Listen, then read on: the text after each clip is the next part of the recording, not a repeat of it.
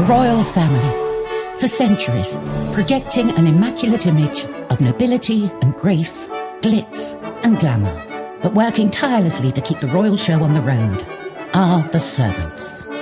You have this incredible intimacy with your royal master or mistress. You do everything for them.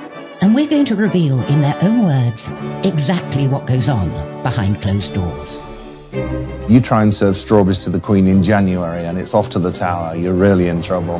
Whether it's preparing Her Majesty's food... She eats her dinner off a tray, looking at the television. She likes it. Pouring drinks. If someone quietly and very respectfully just goes like that, it means no more, I'm fine, thank you. Or packing royal smalls. Boxes do get ironed. There's a servant for every task. You did have the clock winder. He would come and check all these clocks because they were all antiques. Some more personal than others. You have to have perfect size for feet as the Queen's royal shoe breaker inner. So your job is to walk around in that shoe non-stop and judge when is the moment that they are just right for the Queen. They share the do's, Discretion, loyalty, trust. and don'ts. There's a certain butler whose name will not be mentioned. We reveal the most shocking servant tasks of old. That must be the worst job in history, wiping the royal bottom. And the servant dramas of recent times. If I'd not been like Usain Bolt racing across the floor, he would have yanked that pan down, this boiling water would have gone all over him. These are the royal servants, in their own words.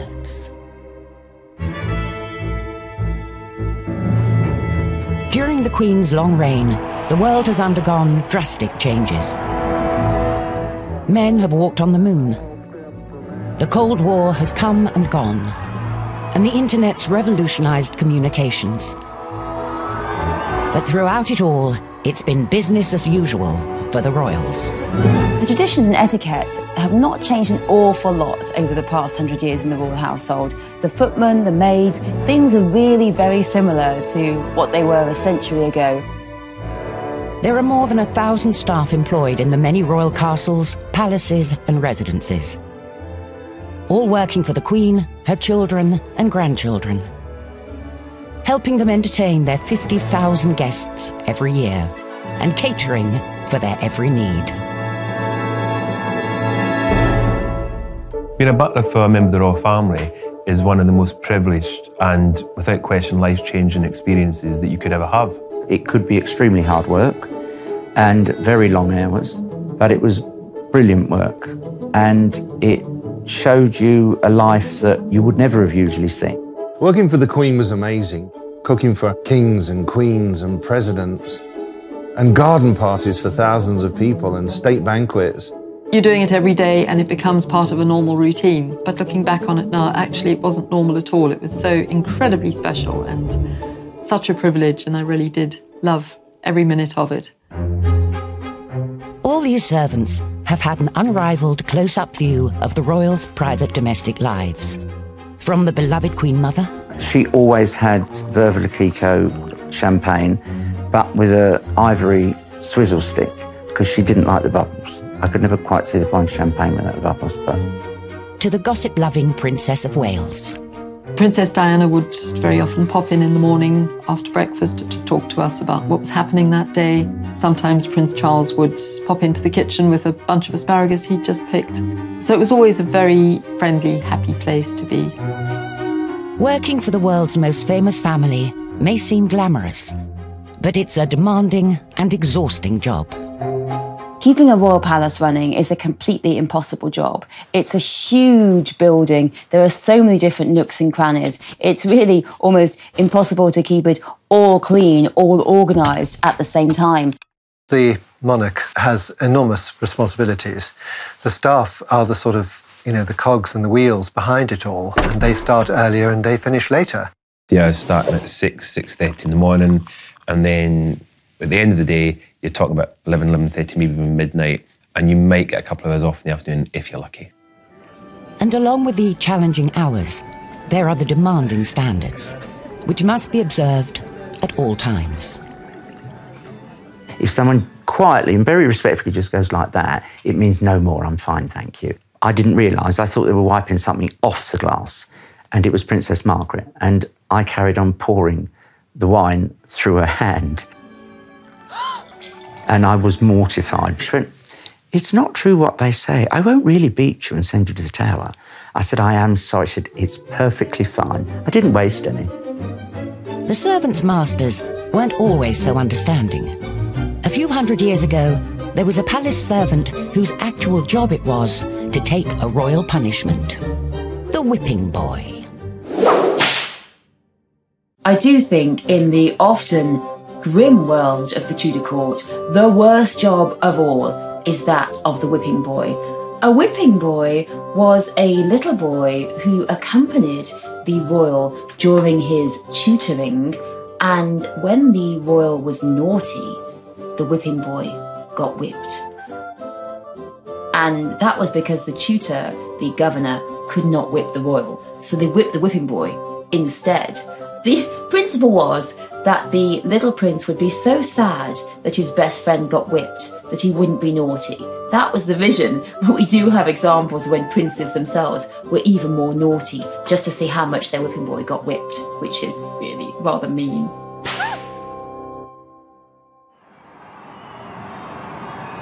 Most of us only catch a glimpse of the royals at huge national events. But what makes some sign up for a lifetime of looking after them? I don't know why anybody quite would want to serve somebody else unless you have a natural sense of deference to other people, which I definitely don't have.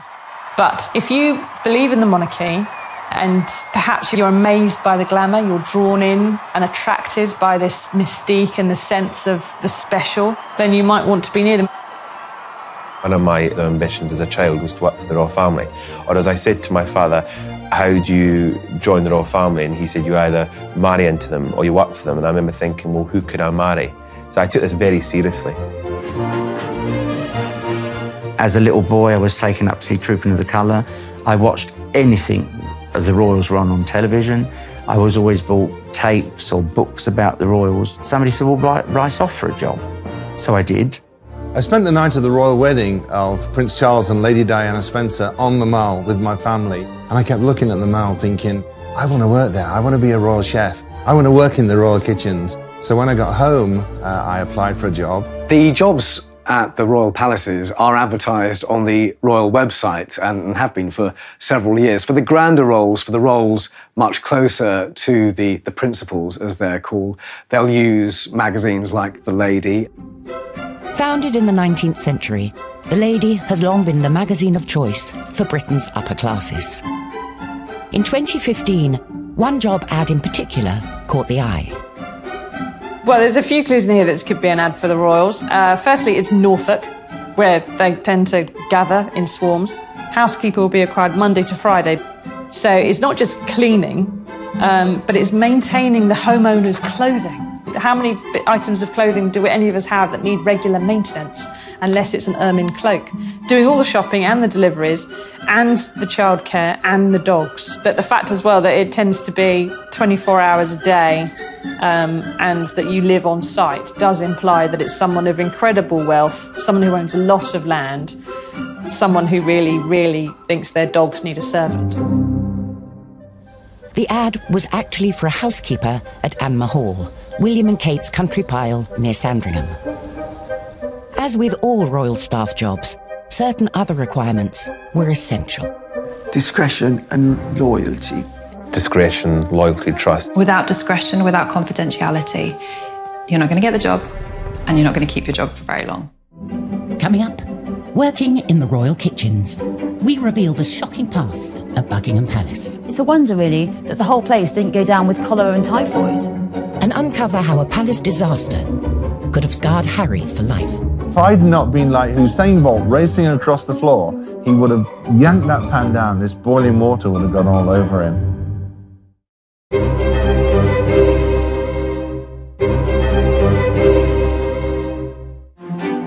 Kitchens are at the heart of the home, and Buckingham Palace is no exception. It's the engine oil for the engine that is the British royal family. An army can't fight on an empty stomach, and a monarch can't rule without having some food. Staffed by dozens of chefs, preparing food and drink for the royals throughout the day. It's 7:30 a.m., the kitchen staff's first task of the day, the royal cuppa. She only drinks Earl Grey, no milk, no sugar. The Queen doesn't make her own tea. She has a special coffee room. They make all the teas and coffees. But she would actually pour her own tea when she was eating breakfast on her own. All food created in the royal kitchens is overseen by the Queen. The Queen has a royal menu book that's completed by the chef, and the chef does 3 days menus, and that gives us enough time to get all the produce in and prepare it. And when the menu book goes up to the Queen, she puts a line through the dishes that she doesn't want. She has a HP pencil, and she'd tick one or add something that she would prefer. The Queen has particular tastes that a chef ignores at his peril. She knows what she likes. Nothing too spicy, because she meets that many people. The last thing she wants, I can smell garlic in my breath, or last night's curry.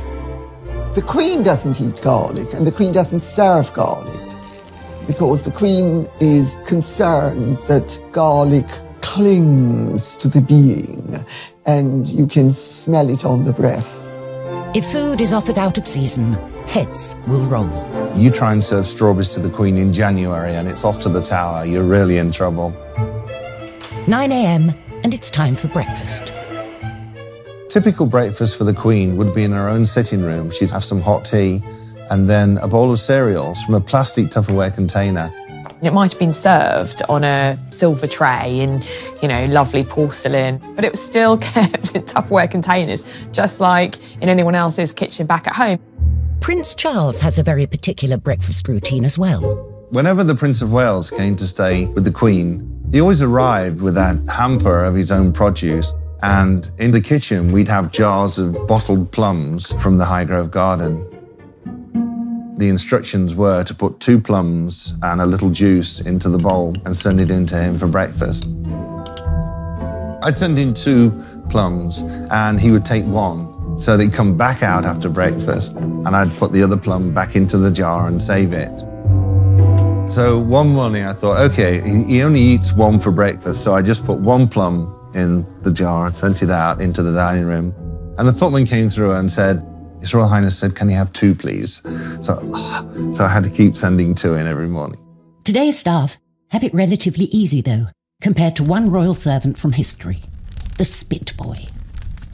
It's always tough work in kitchens, but it's nothing like in Tudor times. In Tudor times, there was the job of the Spit Boy, and he actually wasn't a boy, he was a man, and his job was to turn huge, very heavy metal spit on which the meat was roasting over the open fire. If he stops or pauses, the meat will be burned. So he can't eat, he can't take a break, he can't drink. You are absolutely roasting there, and he certainly cannot go to the loo. And all day you're turning the spit round and round and round. You must have felt like you're in some kind of living nightmare.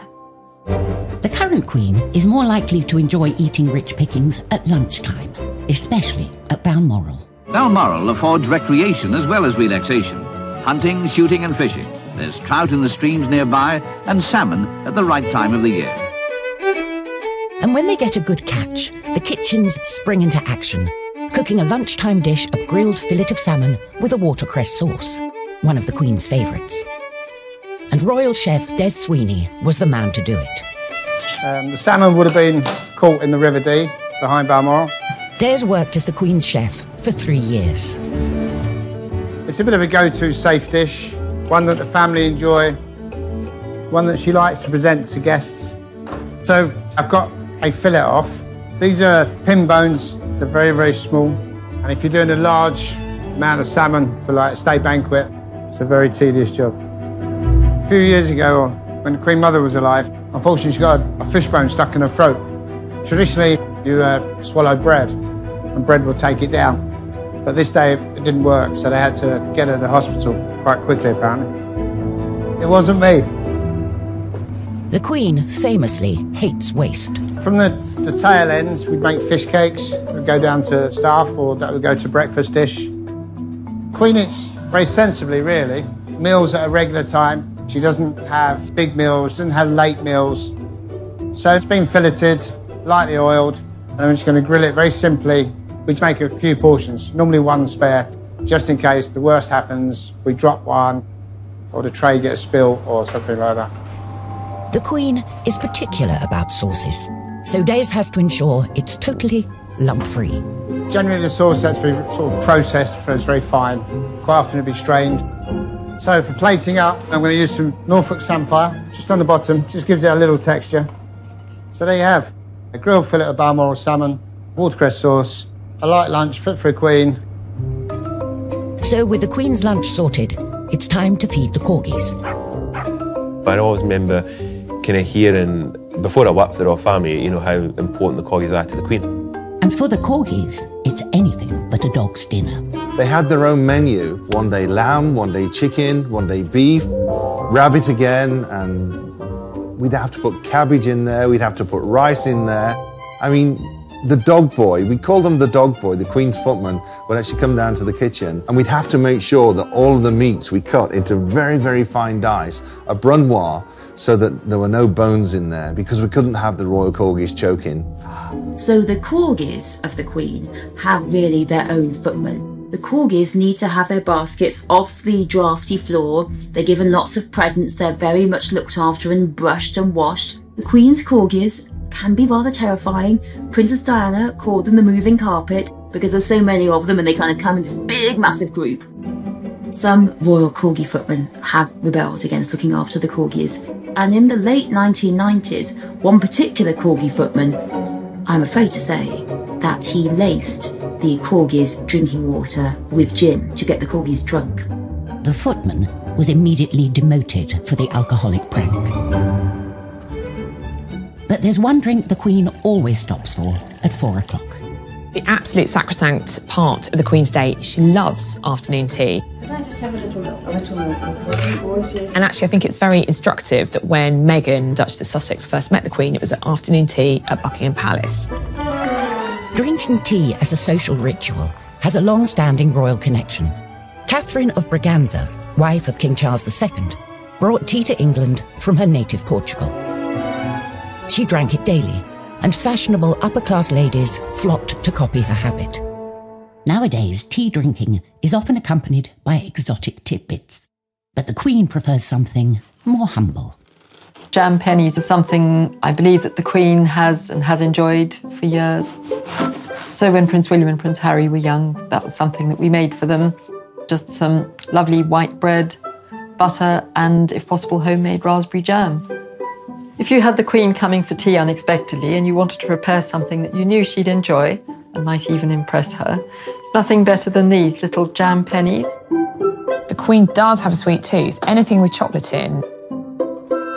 She particularly likes a chocolate biscuit cake, which is made with McVitie's biscuits. But it's not just the Queen. The princes too enjoy a rich chocolate biscuit cake. That happens to be something that my mother used to make for me when I was little. So when I got to cook for the boys, I thought, oh, this is something I should try. And Prince William enjoyed it a lot, obviously, because he chose to have a version of that as his groom's cake at the wedding. Prince William, actually, for his second wedding cake, chose a chocolate biscuit cake to be served alongside the official kind of fruit cake that he had when he got married to Kate, because he remembered this chocolate biscuit cake from having tea with his granny.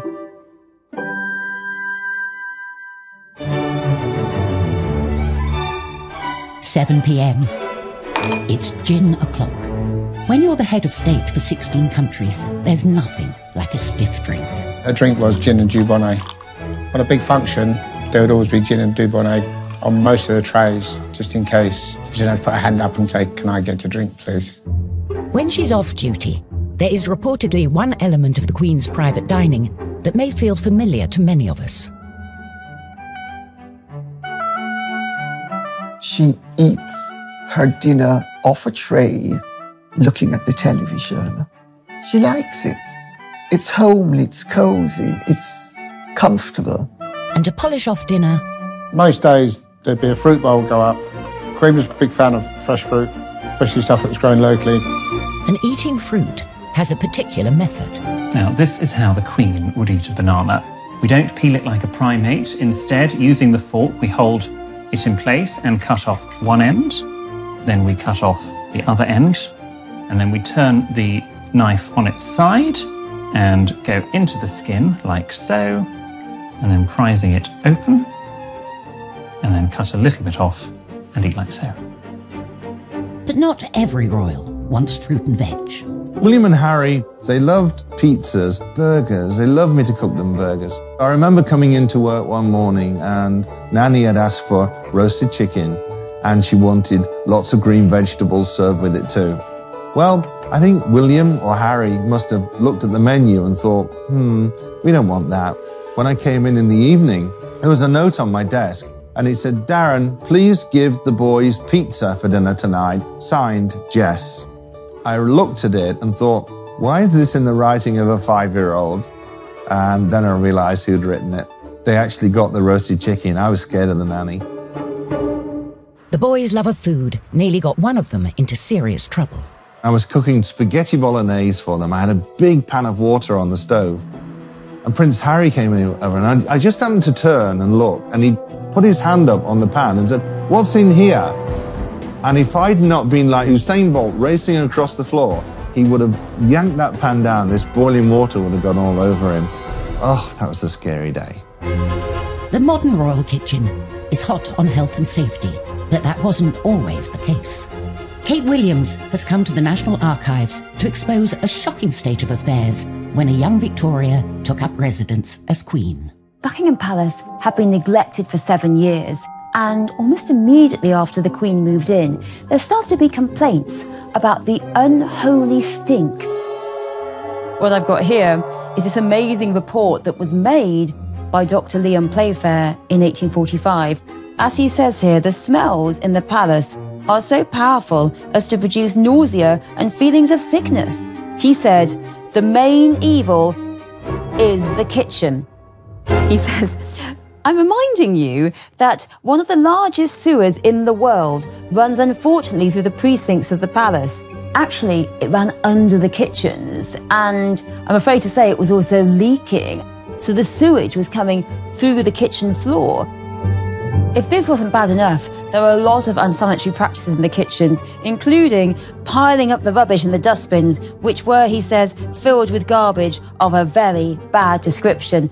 And next to them were urinals for the use of the male servants without a flow of water. You can't flush them. And actually, he's really quite rude about the palace. He says, I could not have believed it credible that such an extraordinary instance of scientific ignorance existed in any building in the present day. He cannot believe it. So you've got a potent combination here of rubbish, of unsanitary practices, and of disgusting sewage. They are all eating food in these incredibly unsanitary conditions. It's a wonder, really, that the whole place didn't go down with cholera and typhoid. Coming up, we hear about the servant who drew the shortest straw. That must be the worst job in history, wiping the royal bottom. And the butler who couldn't keep quiet. Honestly, Paul, isn't it about the money? It is not about the money. Absolutely not.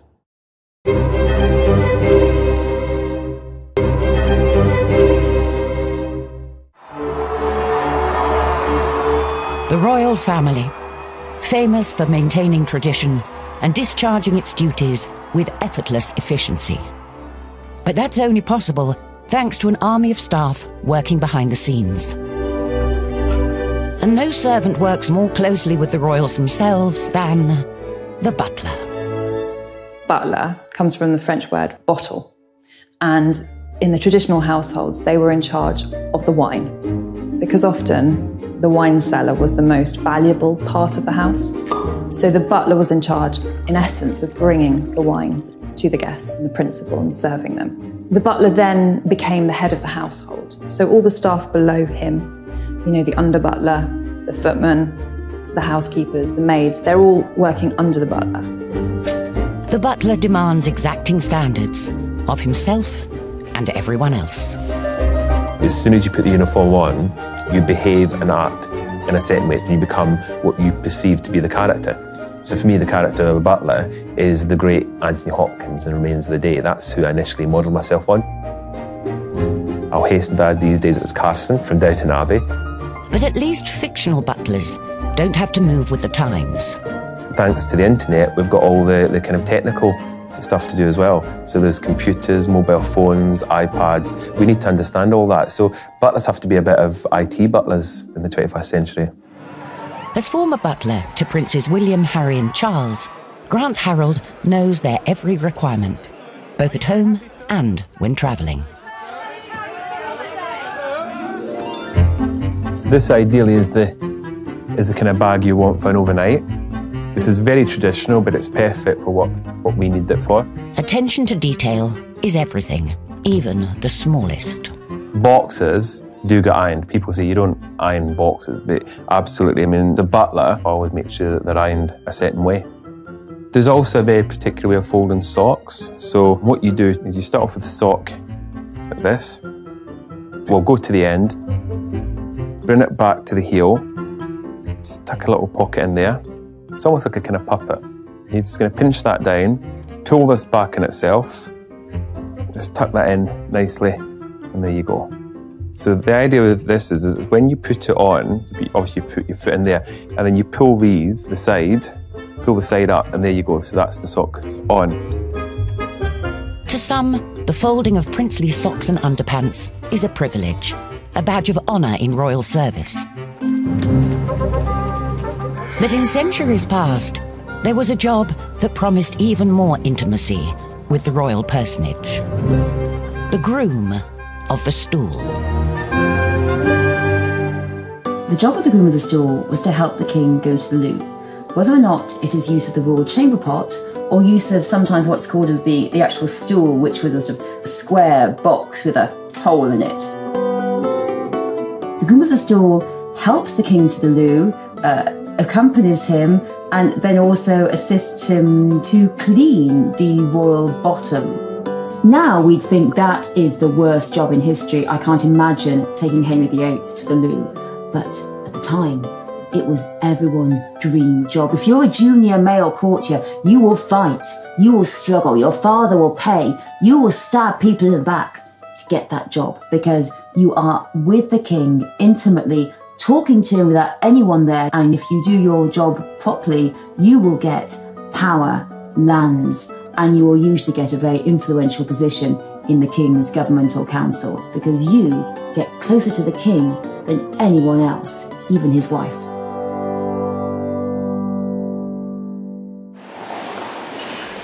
For the royal servants, who value loyalty above everything else, going above and beyond the call of duty is natural. One staff member who very publicly went the extra mile was Tall Paul Wybrew. Tall Paul is Paul Wybrew, who's famously known as the Queen's butler. Fantastic chap who has been with the Queen for many, many years. And to me, he is very much a traditional butler. It was Tall Paul's courage and quick thinking that came to the Queen's rescue one night in 1982, when she came face to face with an intruder. The 1982 break-in to Buckingham Palace by Michael Fagan was terribly embarrassing for Scotland Yard. Thank goodness he wasn't a terrorist. He ends up getting into the palace, walking around, drinking half a bottle of white wine. And ended up in the bedroom of the Queen. And the Queen tried ringing the police switchboard for help and nobody answered because it was quite early in the morning. And eventually, Paul Wybrew hauled him out of the room before the police got there. For Tall Paul, it was all in a night's work. But for the Queen, it was an act that merited reward. The Queen obviously has quite a big property portfolio and she has grace and favour apartments that she can give to her favoured servants, the people closest to her. Paul Wybrew is one of those. He has several properties that the Queen has given to him. And of course, he got a bit part in the 007 London 2012 sketch with the Queen. It was a rare moment for a backstage character to emerge into the royal limelight. But you did actually see Paul with the Queen at her side. I was so thrilled about that because, you know, that just shows what an important position he has got. Perks like these help make up for the famously low royal household salaries. They're also another way of inspiring staff loyalty. There is a bit of a cult around the royal household and being part of it. The people who are in it are usually very strong royalists and ex-military sometimes. And although they get paid very little, they do get trinkets and gifts quite often from the royals. And they're made to feel like they can be part of the family if they're there for a long time. Prince Charles come to stay, and he always gave the staff a handwritten card signed by Charles. It showed he cared, and he was genuinely grateful to us. It says, "Liam, this comes with very many thanks for all your hard work during my stay at Burke Hall in October 1995 from Charles." And he also gave us a little trinket box as a thank you. And sadly, my cats have broken them all over the years.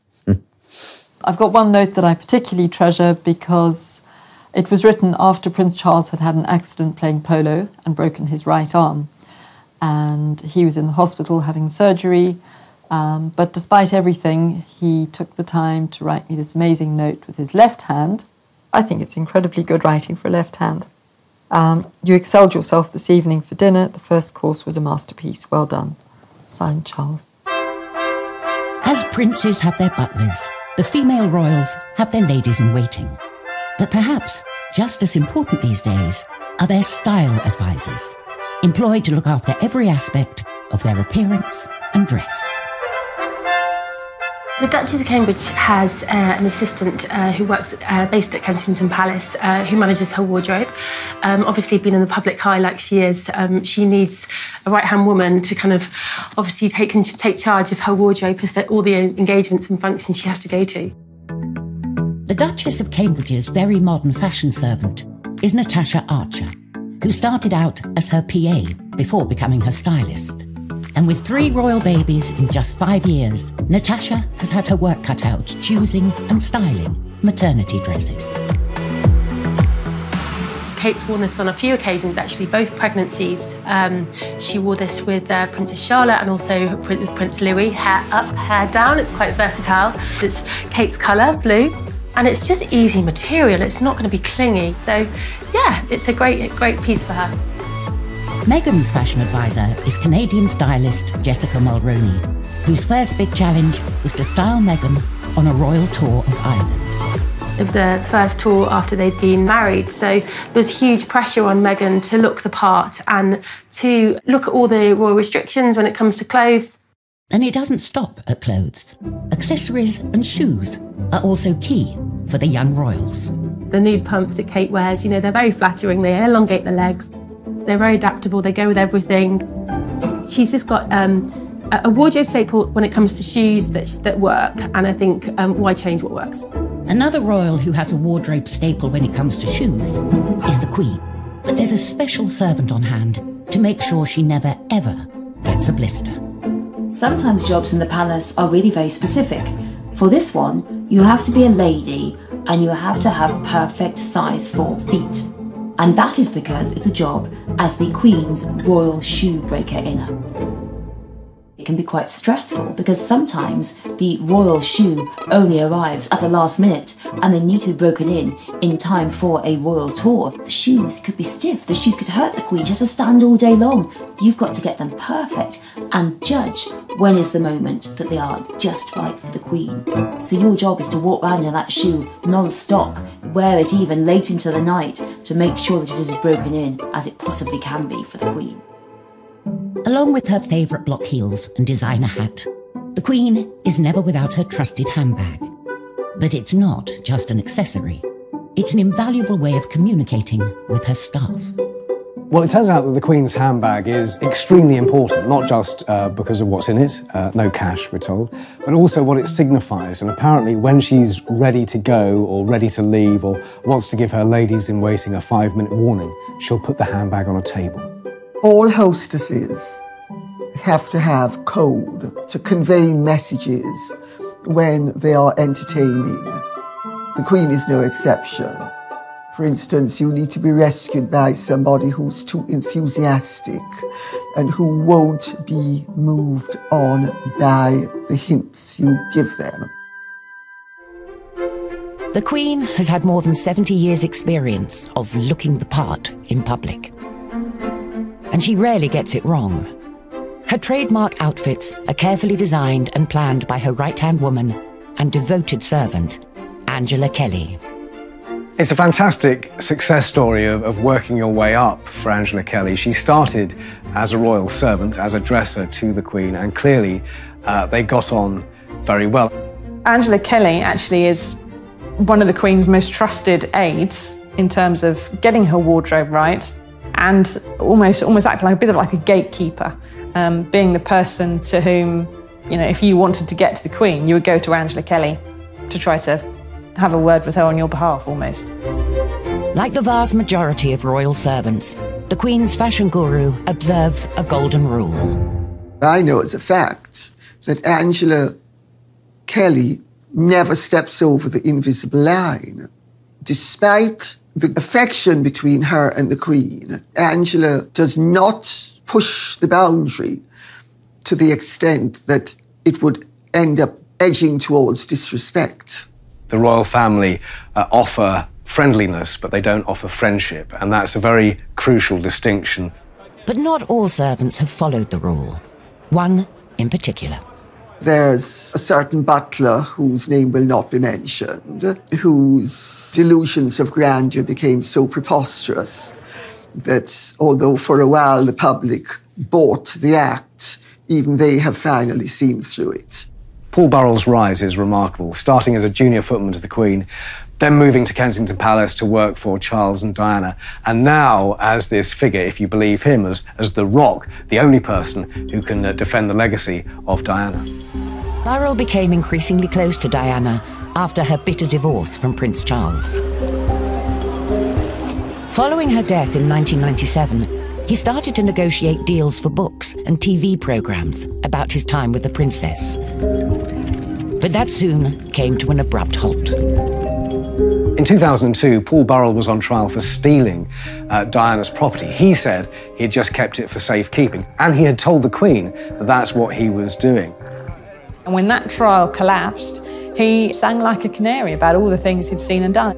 He helped smuggle friends into the palace and boyfriends sometimes. Her boyfriend Hasnat Khan and reporters as well used to go in the boot of someone's car into the Kensington Palace car park. In a best-selling memoir, the butler turned whistleblower went public on Diana's numerous lovers, royal temper tantrums, and murder conspiracies.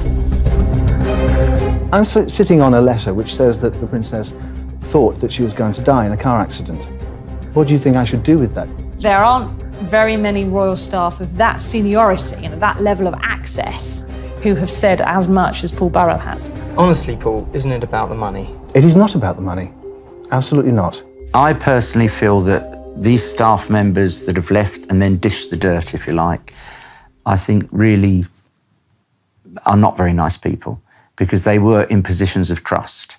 I just hope that you know, the royal family going forward can still have the same trust they've had with staff in the past. But who knows? Coming up, a right royal mix-up with the servants. I said, the gardener wants to speak to you. And he went back upstairs and I walked with him. And he said, oh, good morning, Royal Highness. And I thought, it's not the gardener. And away from home, Kate and William are faced with a rather phallic diplomatic dilemma. Try a bit, think of England, carry on. They didn't have to put the whole thing in their mouth, which would have been pretty gross.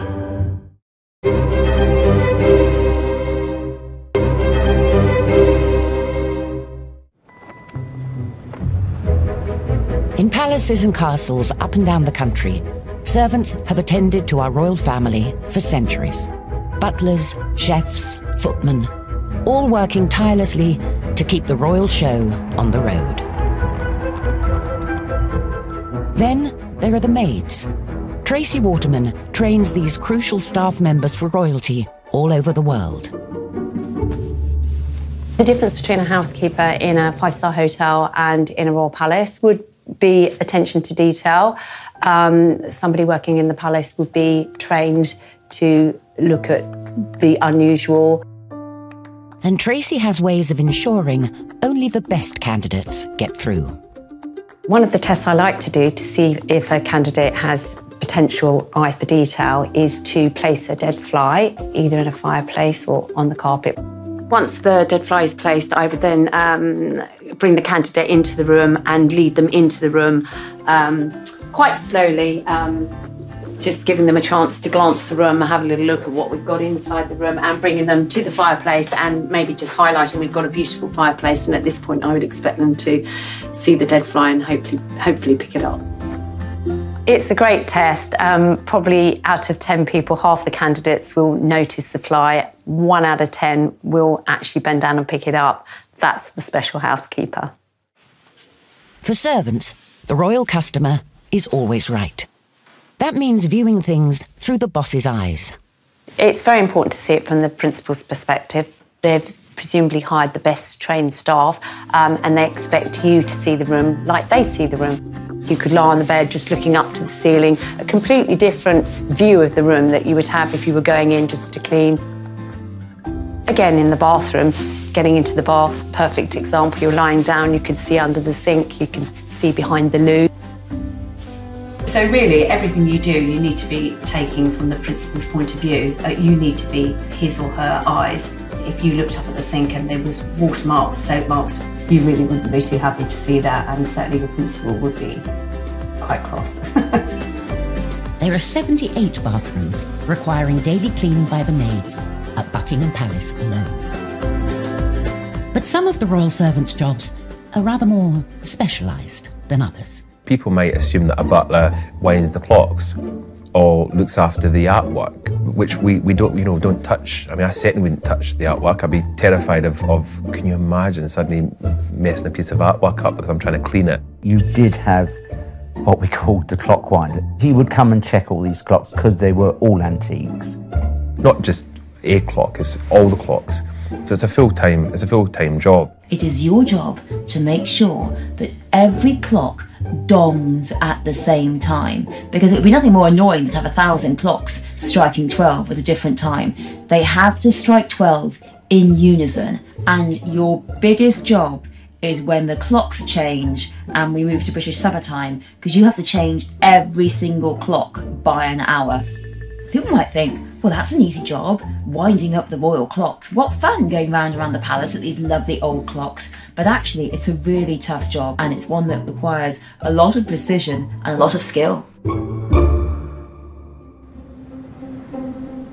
Punctuality is extremely important to the Queen, and when she travels with her staff to any of her residences, every one of her 1,000 clocks needs to be set to the correct time. When the royal family move from home to home, it's not a case of you just throw a couple of things in the back of the car and off you go. I mean, it's a huge operation. Especially, we're talking about the Queen, you're moving the court from one location to the next. One of the things I became really good at as a royal chef was packing and unpacking boxes. We would be in London during the week and then travel to Highgrove for the weekend, or go to Scotland for a week, go to Sandringham for a week. In terms of luggage, there would be usually 2 massive transit vans full up, and what was on the Queen's flight, what we took up to set up everything. It was quite hectic, especially if you drove up during the night from London to Scotland. That was quite tiring, because then you'd get there and you'd have to start work straight away. It took lots and lots of planning. You had to make sure that all the food was ordered to go into Balmoral Castle, where we were going for 4, 6, 8 weeks. And although the kitchen staff and equipment are the same, when they got to Balmoral, things were always a little different. Prince Philip loves to cook 3, 4, 5 nights a week. They would actually go off and barbecue in the hills. That's when the royal family liked to sort of relax and let their hair down. Once the trappings and routine of royalty are quietly laid aside, the few precious unwinding weeks at Balmoral are a time too for a gathering of strength for the year ahead. The job of being royal is strenuous. Prince Philip was very interested in food, and he'd come down and help choose the ingredients for the barbecue. And the Queen used to put the salad together. Food is still chopped up in the kitchens, so all they have to do is mix it up. For us, it was good. It was more like a night off. It's still served on nice china, it's still served on nice silver, but they serve it themselves. And then afterwards, the Queen would actually rinse and scrape the dishes. I mean, imagine that. However, some felt it wasn't fitting for the Queen to be getting her hands dirty. Once when Mrs. Thatcher was up at Balmoral, she noticed that the Queen was doing the washing up without gloves. So Mrs. Thatcher went and bought her some rubber gloves and sent them to her, which was rather sweet. That's the sort of present that she would love. It wasn't just gifts that arrived unexpectedly. I was in the kitchen, I was on my own in there. And this old man walked in. And he was wearing tatty old clothes and he'd got this cardigan on with the arms all worn out. And he said, "Where's the chef?" And I said, "I'll just get him for you, sir." And I went down and found the head chef and I said, "The gardener wants to speak to you." And he went back upstairs and I walked with him. And he said, "Oh, good morning, Your Royal Highness." And I thought, it's not the gardener, it's Prince Philip. The chefs also play a key part in royal travel. Between 1954 and 1997, the Royal Yacht Britannia took the royals all over the world. The Royal Yacht Britannia arrives at Monrovia in the African Republic of Liberia with Queen Elizabeth, who is winding up her tour of African nations. On board, the Queen hosted politicians and dignitaries. And for the chefs, logistics were at the top of the menu. You're in a confined space, the kitchen's not very big, you don't know where anything is. There was a lot of people, a lot of dignitaries, a lot of VIPs, a lot of security. A lot of them would come through the galley. So you'd be cooking away, and next thing there's more people walking through, and it's like, is he working in the kitchen or is he VIP? I don't know what he is. For a royal chef, the show must go on, come hell or high water. We were sailing into a storm and I'd put chocolate souffle on the menu. And that was a big mistake. It'd gotten around to my course, I put the souffles into the oven. And I went outside and the storms were getting worse. I came back inside, looked at the souffles and they were rocking around in the bowl. I just went outside, threw up over the side of Britannia. Oh. Sometimes it was so bad, the Queen would helicopter off and fly ahead. And it was like, okay, it's going to be rough. And of course, Prince Philip loved it. Yay, let's go, because he used to be a sailor. On tour, it's the job of the staff to make sure digestive disasters for the royals are to be avoided at all costs. When a royal goes on tour, huge consideration is given to what they eat. Just a little bit, just a little bit. Individual tastes taken into consideration. They might say, well, Prince William, he likes curries, or, you know, the Queen, for instance, famously doesn't eat shellfish. Not because she doesn't like it, but because obviously shellfish can give you an upset stomach, and if you're doing an important diplomatic tour, you don't want to miss a day because you're sick. But when our younger royals have been faced with unfamiliar delicacies, sometimes it can prove to be a diplomatic challenge, as Emily Andrews witnessed. When I was on tour with William and Kate in 2016 in Canada, we were at this lovely kind of presentation of seasonal Canadian produce, and suddenly we see this clam called a geoduck. It's a delicacy and you eat it. And so Kate and William were kind of going around the stalls and we were all as pressed, kind of waiting for them to present it, this geoduck clam, and what would they do? And bless them, they both tried it. It's very phallic. They didn't have to put the whole thing in their mouth, which would have been pretty gross. So the etiquette there would just be to pick up the food item, have a little nibble, make some polite remark, and then place it down. Try a bit, think of England, carry on. Coming up, an English king whose servants cooked up a favourite dish that defies belief. It looks like what might happen to us post a nuclear Armageddon. You're not going to make me try and eat this, are you? Definitely are. It's so gross. And the younger, more modern royals have their own ideas when it comes to what they'd like their chefs to prepare. Harry and William don't want to live like Grandma. Kate in the papers was dubbed Two Kitchens Kate.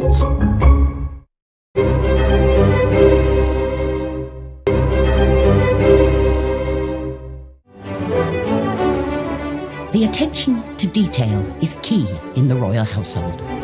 Whether the royal chefs in the kitchen are preparing for a state banquet or nibbles for the Queen when she has her afternoon tea. Finger sandwiches, so like the cucumber, smoked salmon, cream cheese, cut into four, minus the crust. And then you turn them on the edge and you cut the edge off.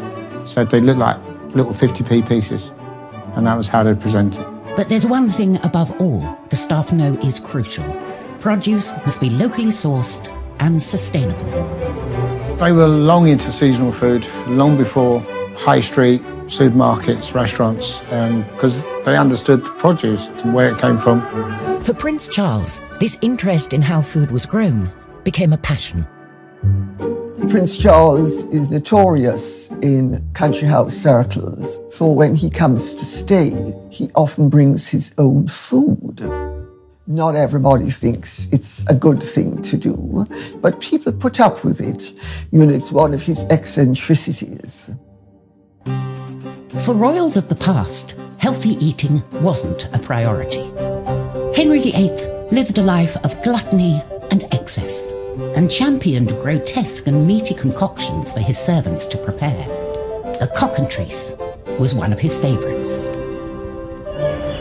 Historian Kate Williams is going to meet Andrew Clark, a chef who still uses an open fire and has been preparing this calorific creation. Oh my goodness, I've read so much about the cockentrice and I've never actually seen one, and there it is. Half pig and half chicken. It looks like the most terrifying mutant thing I can possibly imagine, kind of what might happen to us post a nuclear Armageddon. You're not going to make me try and eat this, are you? Definitely are. It's so gross. The cockentrice was created by taking half a pig and half a chicken and stitching them together.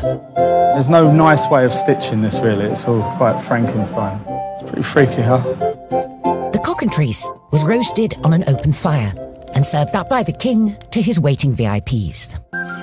If you're Henry VIII's chef, you're just giving him a big signifier of his power here. You're really showing off his brilliance. Henry basically spends the equivalent of £5 million on a massive meat feast. And this is the centrepiece. It's about grandeur, it's about excess, and really showing off. How can we think of the craziest thing to do? I know, let's stuff a pig with a chicken. You know, how fun is that? Would you like to try some? I'm kind of terrified. And also, I'm quite excited because it does smell good. Well, let's give it a go. Let's see give what it it's a go. like. Oh my gosh. Thank you. That is beautiful. If I was at Hampton Court eating this rather marvellous meat, I think I'd be pretty impressed. Well, I think we should drink to the cockentrice. Cheers. Cheers. The new modern royals are far less demanding. And even though they've had an unconventional life in the limelight, they're much more used to rolling up their sleeves without the help of staff and getting their hands dirty. We're living together as brothers and it's fantastic, it really is. He does most of the cooking, I just laze around watching TV. If you think about William when he was at university, he did have that regular university experience. You know, he lived with other students and that he did the things that other students do. He certainly wasn't up in St Andrews with a chef who was preparing his meals. You know, that just wasn't happening. And same way with Harry when he was in the military. He didn't go with his own chef. It was very much a case that he fitted in and did what everyone else did. They bring it up to modern day, aren't they? You're too kind, thank you so much. It's the new kids on the block. Harry and William don't want to live like grandma. The modern royals seem to be much more interested in food, healthy eating, and I think that's exciting. When William and Kate had apartment 1A at Kensington Palace renovated, they famously had 2 kitchens put in. One kitchen for them to use personally, and also a professional kitchen for hosting events at Kensington Palace. Kate in the papers was dubbed 2 Kitchens Kate. I've had conversations with her about how much she loves to cook, and she certainly likes to cook for the kiddies. When faced with a baking challenge, Kate can definitely rise to the occasion. William, however, could do with a little practice. Swing across. Yes. Oh no! No! Like that. It sort of looks like a pretzel. Of course, when we think about the royals, and particularly the Queen, you know, they have loads of staff to do everything for them. But actually, Kate cooks a lot of their meals herself. And I think she likes to do that because, like most of us, that's the heart of her family life.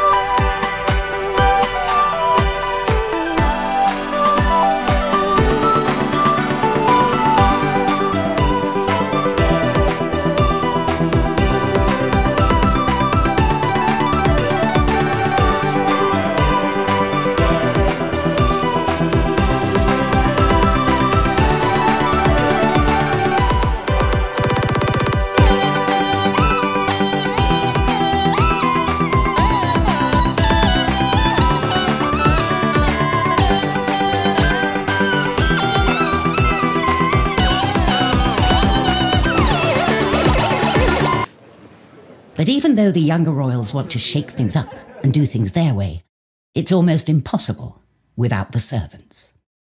Kate will not be queen in a tiara going shopping around Waitrose. That's not going to happen. She wouldn't have time in any case. She's going to be too busy.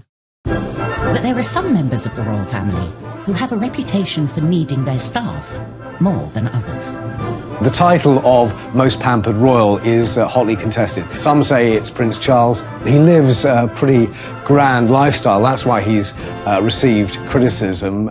More than 130 staff costing £5.5 million in the last accounts. Yes, Prince Charles is very reliant on staff. In fact, Prince Charles leads a far more extravagant lifestyle than the Queen.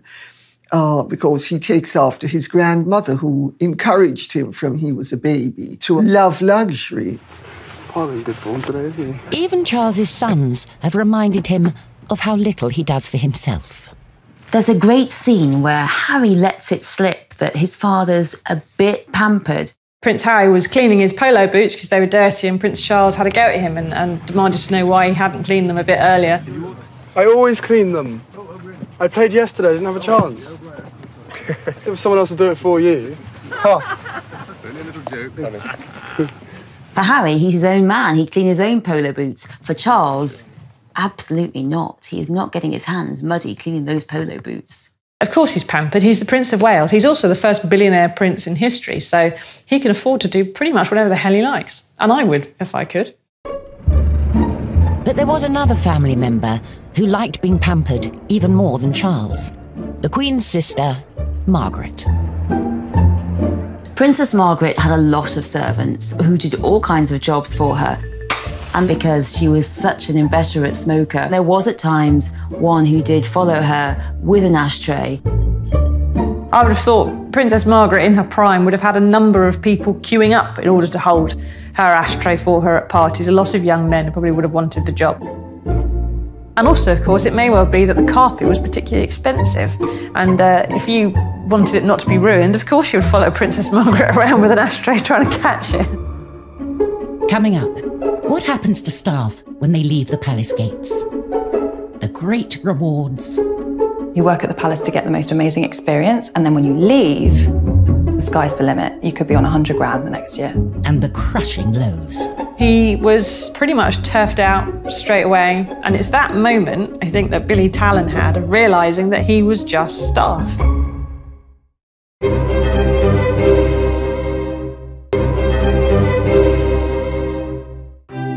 The royal family relies on its servants to function. But of all the servants, one is particularly trusted.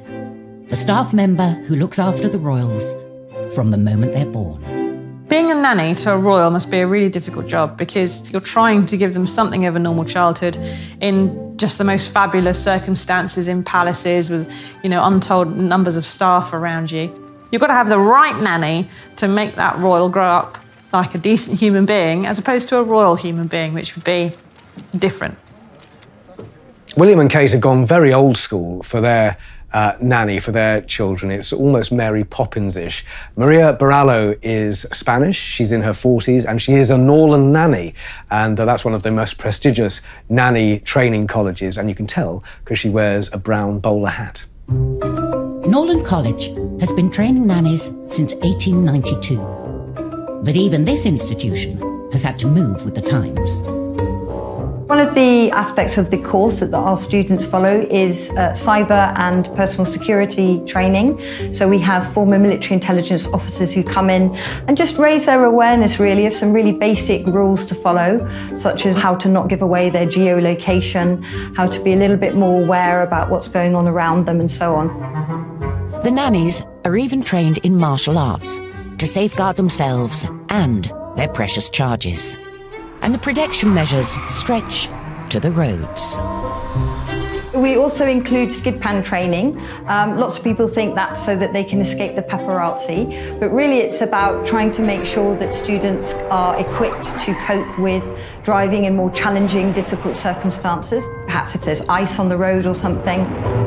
So it's really just trying to cover every potential eventuality as much as we're able to.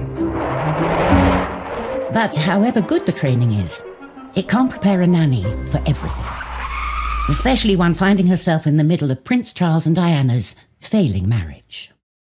Diana painted Tiggy Legburke, the nanny, very much in Charles's camp. She didn't like how familiar she was, apparently, with William and Harry, but there was a lot of he says, she says stuff then. And you're expected to be the neutral zone, to see everything, hear everything, and never say anything. So no matter what Princess Diana said to Tiggy, she had to just sort of grin and bear it. Despite offers to tell her story, the former nanny always kept her silence. In 2018, she was rewarded with an invitation to Harry and Meghan's wedding. Rising to the challenges of being a royal nanny is one thing, but feeding the royal children with your own milk is quite another. And 100 years ago, that was the job of the royal wet nurse. The royal wet nurse is there to breastfeed the child, so the royal mother does not have to breastfeed. It was thought as infra-dig for a lady to breastfeed. Very, very bad. It's something that low-class women do. So you hire a lower-class woman, and you hire them basically because they have large bosoms. That's what you're looking for. Healthy, large bosoms, lots of children. Children who've lived, that's very important. But there was also another job requirement that was not to be ignored. You've got to make sure she doesn't have red hair, because it was thought that a red-haired woman was very passionate, and so if she was breastfeeding your child, she could make them angry and tempestuous just because she was red-haired. So you're looking for someone who is blonde or brunette. And the job of the royal wet nurse really can be quite a lucrative and well-paid job, but of course it means you are always there on tap for the royal prince or princess. Queen Victoria was thought to be the last royal to have a wet nurse. But not all royals favoured using female servants. The Queen Mother lived a very Edwardian existence at Clarence House, and she famously had quite a few camp staff, and one of the anecdotes is that she said to two who were arguing, "When you two old queens have stopped bickering, this old queen would like a drink." She was known for adoring her staff, and they adored her. The Queen Mother may have had another reason for employing gay men in the palace. I was told by William that the Queen Mother liked it because when the Queen and Princess Margaret were young, to have gay men around was safe. To have straight men around might not have been. But what of the gay servants themselves? Why have so many been attracted to working for the royal family? There's probably a couple of reasons for that. The first, I think, inarguably, would be that when homosexuality was criminalised, it was one of the safest places to be. Ridiculous as it seems now, in living memory, it was a criminal offence, and there were certain trades and certain professions where there was safety in numbers, and service, whether it was at a stately home or a royal palace, was one of those trades. During her many decades of public service, the Queen Mother had countless attendants.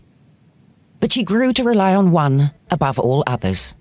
William Tallon, also known as Backstairs Billy, one of the most famous royal servants of recent times. William Tallon was fascinated by the royal family and worked his way up through the system and became Queen Mother's trusted page and did, I think, a very good job.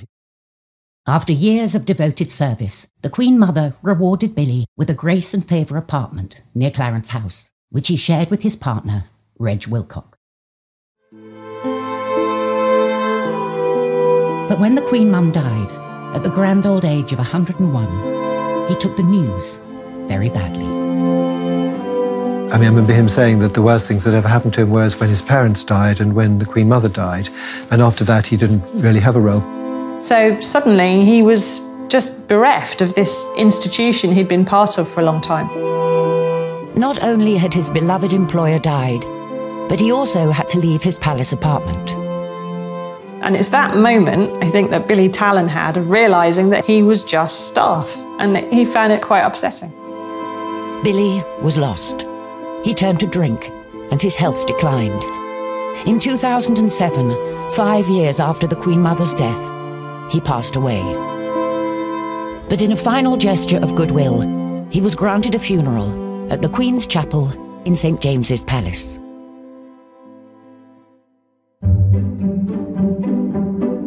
Not all servant stories end like Billy's.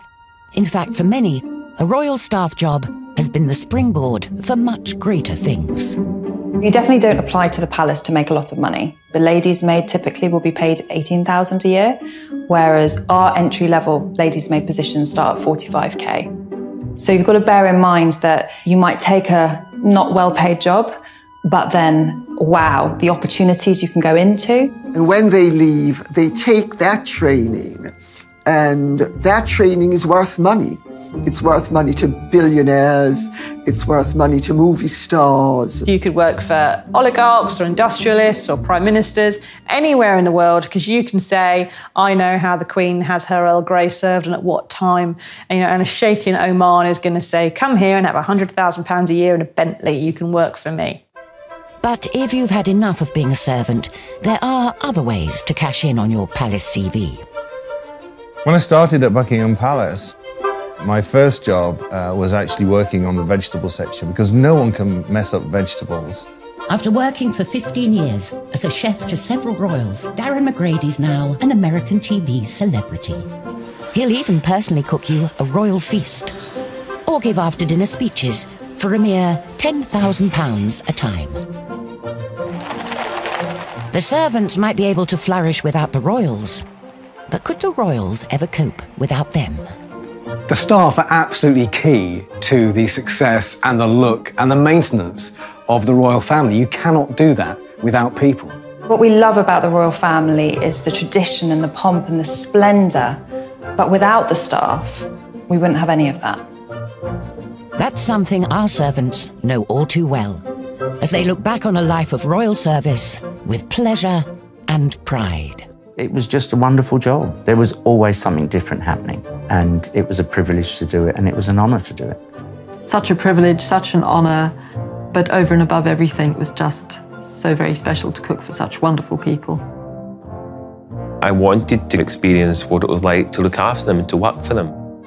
And that's what I eventually made happen. That dream came true.